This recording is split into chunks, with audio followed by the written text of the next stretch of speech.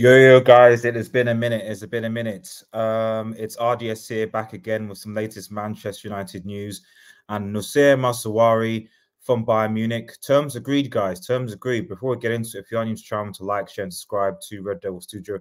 Follow us on Twitter at We United X and smash the notification button, etc., etc. A lot of content coming out for you guys. Apologies, been very busy with work, so but it is what it is. Anyway, so this news broke out a few hours ago that Fabrizio broke it actually that personal terms have actually been agreed with Mazraoui and actually De Ligt as well with Bayern Munich. Obviously, Bayern Munich wants to get players in, but I think the key here with this is that they're waiting on what's happening with Wan-Bissaka.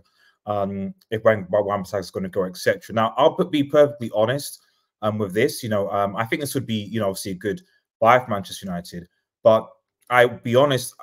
One, I like the fact that Wan-Bissaka is arguably one of the best 1v1 defenders in world football, and I still believe that's the case. The ability to keep up and pocket certain players is second to none. But what I'd also say is that I really don't like the idea that we're losing one fullback and replacing with another. We actually have a fullback crisis right now, in my personal opinion. Right now, the only fullbacks Manchester United have are Luke Shaw, Malacia, De Ligt, and Wan-Bissaka. That's four. Okay, Malacia has a long-term injury. Luke Shaw is in and out injury prone.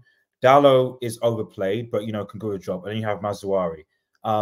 So for me, Mazraoui should be in addition to Wan-Bissaka. Okay, unless Wan-Bissaka pushes to leave, wants to leave, that's fine. But to be honest, we should be increasing our fullback to 5, not 4, because we had a major fullback crisis. Listen, we didn't have any fullbacks aside from Dalot, and at times was Wan-Bissaka, who also picked up an injury. It was insane last season. So I'm happy for this move, but I'll be honest, I have reservations given the fact that if this move is contingent on Wan-Bissaka leaving, I'm not cool with this. Unless we're going to be bringing in an actual left back to come in. I have concerns. Let's see what happens. Ineos could cook, and if we get obviously Mazraoui goes, we get a left back, then fine, happy days. Got no problem with that.